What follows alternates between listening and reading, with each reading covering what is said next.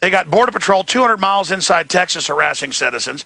In San Antonio, they've got the Air Force MPs out on the street searching people. And they come over with sidearms in America and go, we're going to search you at the Riverwalk. I mean, this country is going into martial law.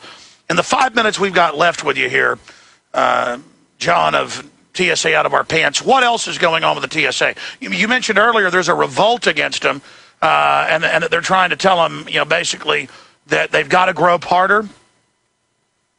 So we saw recently that the TSA has quietly disciplined and fired a bunch of TSA screeners in the state of Florida. They haven't gone as far as to say exactly why they were disciplined, other than to say that they weren't following proper procedures. And in the last few months, I've interviewed several TSA screeners that have come to me to tell me stories of TSA abuse.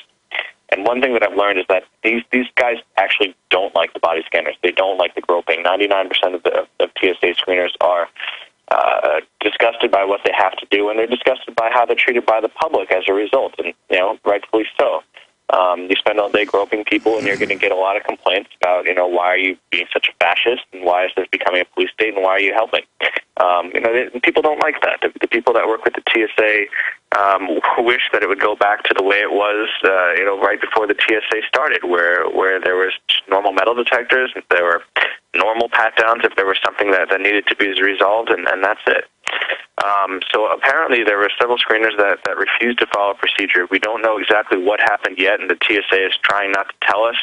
But there's a lot of investigation going on. It's going to come out sooner or later. Well, let me raise this next point, since you mentioned that, Mr. Corbett, that we know there was a revolt in Boston because they put scanners in 8 years ago, and they've had huge cancer clusters, 7-fold increase.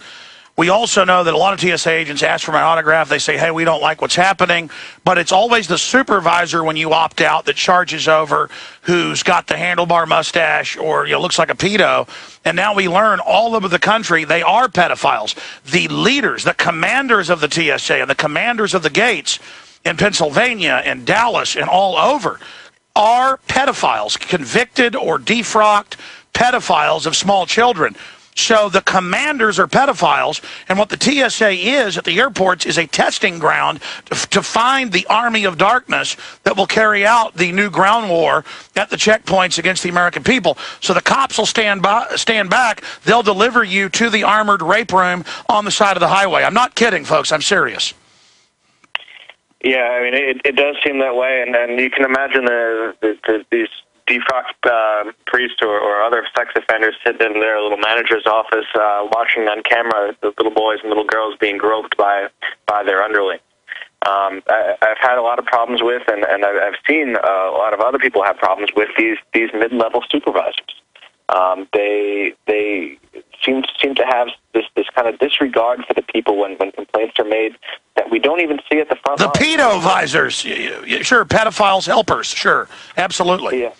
You don't even see that kind of attitude usually from the front line, the blue-shirted people that are running the checkpoints. Usually it's kind of just a we have to do our job attitude. And if you've ever gotten a pat-down that didn't involve touching your genitals, that's exactly why. It's not because the TSA wasn't supposed to touch your genitals. It's because these screeners just chose not to, because they're sick and tired of touching people's balls all day long, essentially. These mid-level supervisors are a little bit different. We call them transportation security managers, and above them they have the federal security directors, the FSDs. And these people actually set what the local policy is, and they ensure that your grope is nice and thorough. Well, I want to be clear. Ron Paul has said it. Jesse Ventura. I've witnessed it repeatedly with Ventura. Well, Miss USA described it as being lifted off the ground. They went in her pants and went in her body.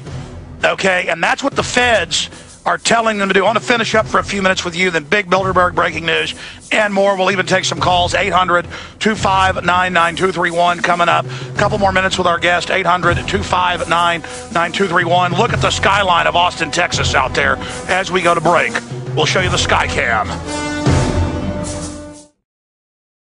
We're only like 5 miles away from the command center, Infowars.com. Man, I am fired up. John Corbett, an evil person that doesn't like being groped by weirdos, violating his Fourth Amendment, and doesn't like being radiated in strip searches and being lied to constantly, or illegal, not even cops, federally out of their jurisdiction, setting up checkpoints everywhere across the United States. He is bad. So am I. We're all horrible here. We should just love all the things they're doing to us. In closing, sir, other tidbits, other things people should know about out there, because here's my bottom line. Here, and I want you to comment on this and then give us any other little tidbits you've got. Here's my bottom line. If they fail at the airports and the streets, their federal takeover is over. This is the martial law rollout. They're admitting they're going to use the Pentagon against us. Huge treason is happening. But if they can't get average law-abiding citizens who aren't used to the system, aren't used to a perp walk, a perp lineup, I mean, that's what this is, a custodial arrest. They can't get their martial law in. Everything rests on defeating the TSA. That's why I salute DrudgeReport.com and WorldNetDaily.com and Infowars.com and all of you out there fighting these monsters from the wilderness. We're starting to have victories. Do you agree with that statement? And are we having victories, Mr. Corbett of TSA, out of our pants, you dirty perverts? I think we are having victories.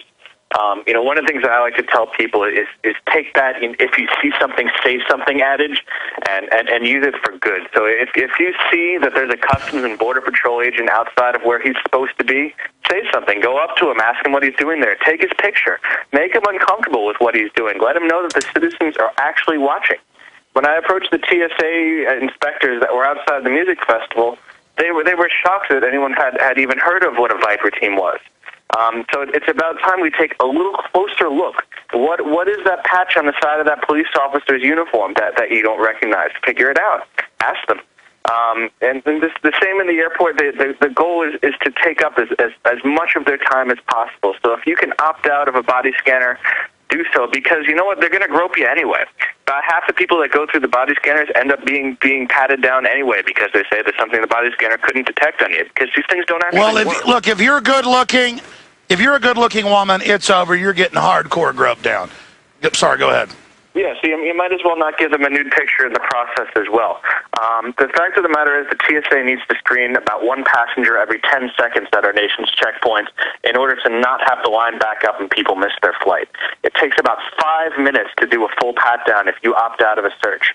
So if only a small percentage of people actually opted out of the body scanners, they have to stop using them. Whenever an opt-out happens in an airport, you'll see that people start getting redirected to the metal detector lines because they can't handle the time.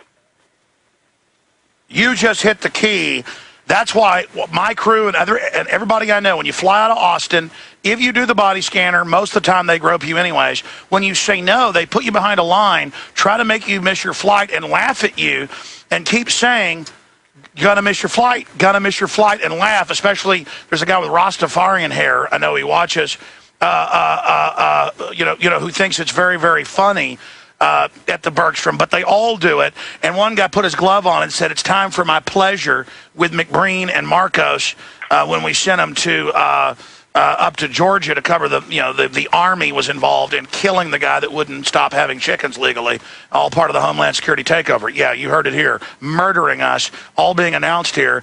And so, yes, this is how we resist. That's why when they had National Opt-Out Day, they just stopped scanning for 5 days because they knew it would show that they were a joke, but it also shows the terror threat's fake, because how could they just turn them off for 5 days? It shows it is a power grab scam. You're right. In fact, I think I'm going to start flying more again and just opting out with pleasure everywhere and just get there 2 hours early, make a big, long scene out of it with these terrorist helpers. Go ahead. Absolutely, Alex. Go ahead, John. And if you encounter screeners like that in the future that are telling you about how they're going to get pleasure out of it and how they're going to make you miss your flight, ask for a law enforcement officer. Call the police. And honestly, if you seem like you're calm and in control of yourself, the police don't like the TSA. The police think that the TSA are encroaching on them. And yes, if you're throwing a fit at the airport, they're going to take you away in handcuffs. But if you say, "Officer, I'd just like someone to watch this pat down because I've been abused by TSA pat downs before, and I'd like you to make sure that won't happen," Guess what? Now that's increased the time from 5 to 15 minutes that the TSA has you there, and they're scanning that many fewer people. We need another national opt-out day. We need to do this regularly, and if possible, every day should be opt-out day for anyone that's a frequent flyer. Just come an extra 10 minutes early to the airport. It's really not a big deal. And if they say, do you want to fly today? Or are you worried you're going to miss your flight? Just tell them, it doesn't really matter. I can catch the next one, and then they drop that line. Absolutely. And, I sit there and say, you're all getting radiated. What you're doing is illegal. This is a federal power grab. You're on the streets. Do you want to live in a country like this? And they bring the pedo supervisor over. You're a troublemaker, huh? And I go, no, I'm an American citizen, not a traitor like you. And I just we're going to beat you, scum. There ain't nothing you're going to do. The Republic is rising, and you need to get that through your little mackerel brain. All right, well, John Corbett, give us the exact URL of your site, your lawsuits, your slamming and bamming of the enemy. Yep, it's TSAoutofOurPants.wordpress.com, and on there you can find all sorts of legal updates about what we're doing against the TSA, and also just general things that are going on, the new ways of encroaching on your freedom, and kind of how to defend against that, what you can do to limit how much groping you're going to get, and so forth. Well done. I appreciate you joining us. Thanks, all right, let's jam in 4 or 5 calls. Thank you so much, sir. And again, folks, if it sounds like we're walking over each other, there's about a 1.5 second delay with me. He's on Skype. He's got a 0.5 second delay, so it causes some of that.